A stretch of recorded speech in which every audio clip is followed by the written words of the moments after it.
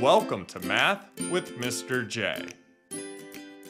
In this video, I'm going to cover what a rectangle is. Now, simply put, a rectangle is a quadrilateral with 4 right angles. Let's take a look at some examples and dive in a little further. So rectangles are quadrilaterals. They have 4 sides. Now, more specifically, rectangles are parallelograms. They have 2 pairs of parallel sides. Opposite sides are parallel and the same length. Opposite angles are the same measure as well. And then to take that a step further than just a parallelogram, rectangles have 4 right angles, so 4 90-degree angles. So not only do rectangles have the features of quadrilaterals and parallelograms, all 4 angles are right angles. So looking at example A right here, we can see that we have a quadrilateral. This is also a parallelogram. Opposite sides are parallel, and we can mark that using arrow symbols. So we'll use one arrow symbol on this side and one arrow symbol on this side to show that those sides are parallel. And then for the other pair of parallel sides, we will use 2 arrows to show that they are parallel. Opposite sides of a parallelogram, and therefore rectangles, are equal in length. So we can use tick marks to show that. So this side is the same length as this side. That one tick mark on each of those sides shows us that. And then we can use 2 tick marks on the other sides to show that they are equal in length. And then all 4 angles are 90 degrees.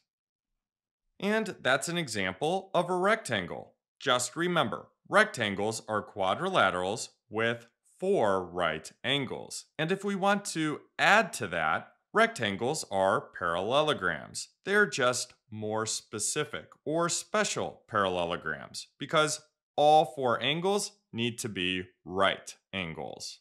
Let's move on to example B. Now here, it looks like we have a square. So is this not a rectangle? Well, we have a quadrilateral and all 4 angles are right angles. So let's mark that.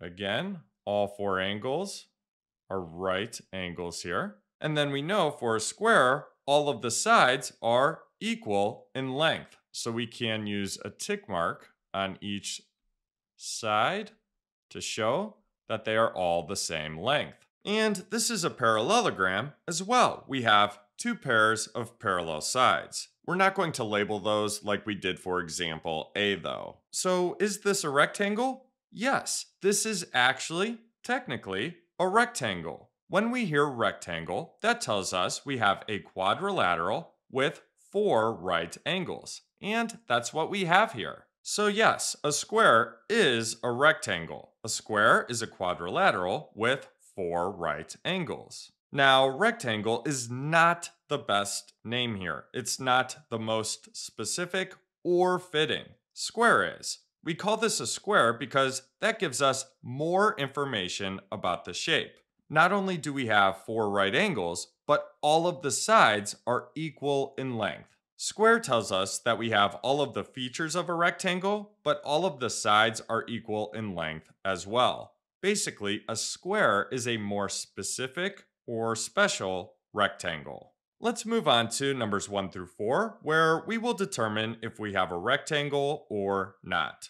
Green check mark means yes, red X means no. Looking at number 1, we have a quadrilateral with 4 right angles. So yes, this is a rectangle. Now, all of the sides are the same length as well. So although this is a rectangle, the best and most specific name here is square. Moving on to number 2, we have a quadrilateral and 4 right angles. So yes, this is a rectangle. Moving on to number 3, we have a quadrilateral, but we don't have 4 right angles. So no, this is not a rectangle. And then lastly, number 4, we have a quadrilateral with 4 right angles. So this is a rectangle.